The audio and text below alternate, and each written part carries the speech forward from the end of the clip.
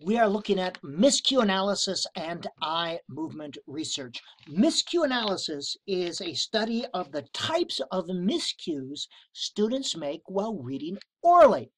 Now, a miscue is when what is on the page doesn't match with what students say while reading orally. We do not call it an error because these miscues often represent mature reading behavior, as you will see. Now, Paulson looked at two types of miscues. A substitution is when you put another word in there for the word that is actually there, and an omission, when you skip the word entirely. Now, I like to use two types of miscues. I like to describe them. I call them meaningful miscues when the word that you say makes sense within the sentence, when meaning is retained even though it is a miscue.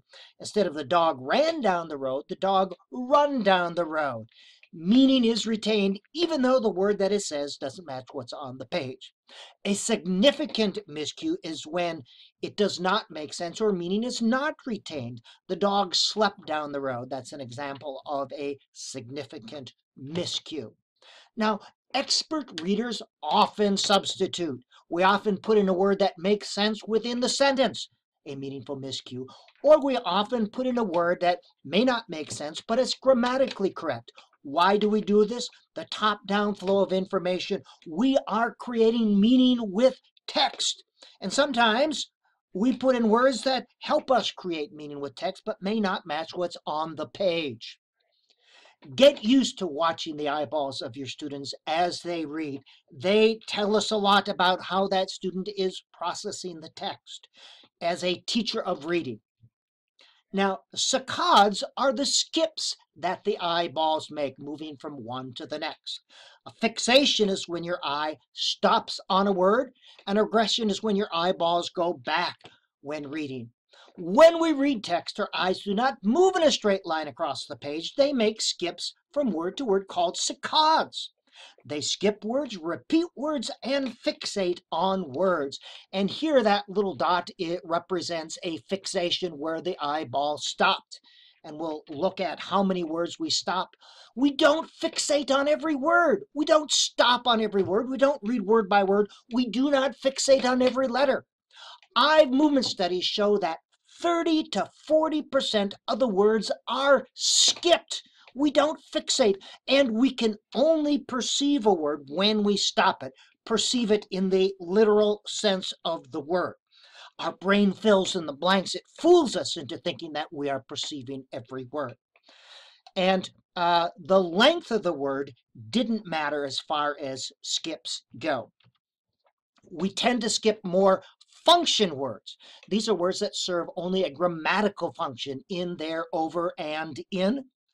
We skip fewer content words. These are words that carry semantic meaning. And again, this represents the act of reading as a meaning-making process. We're trying to create meaning. So of course it makes sense that we'll fixate on more content words. The readers gain information from the parafovela as to what the word might be. And you can see this nice illustration. There's the fovea. These are the words that are in focus, and we're looking slightly ahead. This is parafovea. That is blurry, but our brain is using this top-down function to predict what these words might be. The cortex is actually used to direct the eyes during the act of reading, where to fixate, what words to fixate on, and what part of the word. Rayner's 1996 study found that predictability of words affects fixation time. We skip more of the words that are predictable, that make sense within the context of the sentence. We know what the next word might. You fill in the word be there, didn't you? That's predictable. We fixate more on less predictable words. 2000 study, eye movement and miscue analysis. Paulson examined the words readers omitted or substitute. Now, the results showed that orally omitted words or substituted words are often fixated. That means our eyeballs stop right on the word, but we still often either omit it or substitute it. So get rid of this idea that we omit words related to not being able to see it somehow.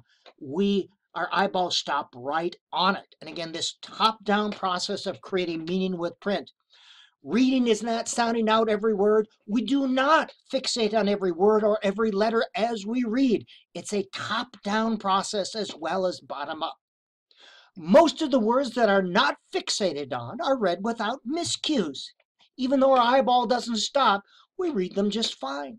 This tells us that meaning is not transferred directly from the text to the reader, but it's a transaction between the text and the reader.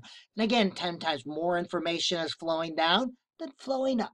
The eye movement reflects a meaning-making process. The brain is looking at that, trying to make sense of this to create meaning.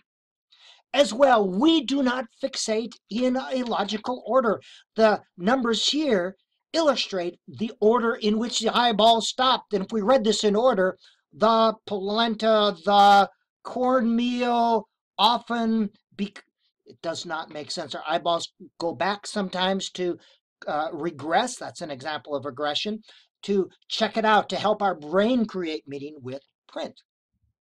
Regression occurs 10 to 15% of the time. And again, that's going back to figure out, to help the brain figure out what that is. And again, here is the order, and you can see some of the regressions there. The circle represents words that are skipped. The brain simply creates this illusion of a smooth line in reading every word. It's this gestalt where the brain completes the picture from only partial information, just like your brain does there. So, what are we to conclude? We use what's in the head, along with semantics and syntax, to make predictions as we're reading. Predictions enable us to make sense of the semi-blurred letters and the parafovela regions. Efficient readers do not read letter by letter, word by word. They use minimal letter cues. And again, the brain tricks us into thinking we've looked at every letter and every word, but that's not the case. As teachers, we want beginning readers to read about familiar things using familiar language so that they can use what's in their head to help understand what's on the page.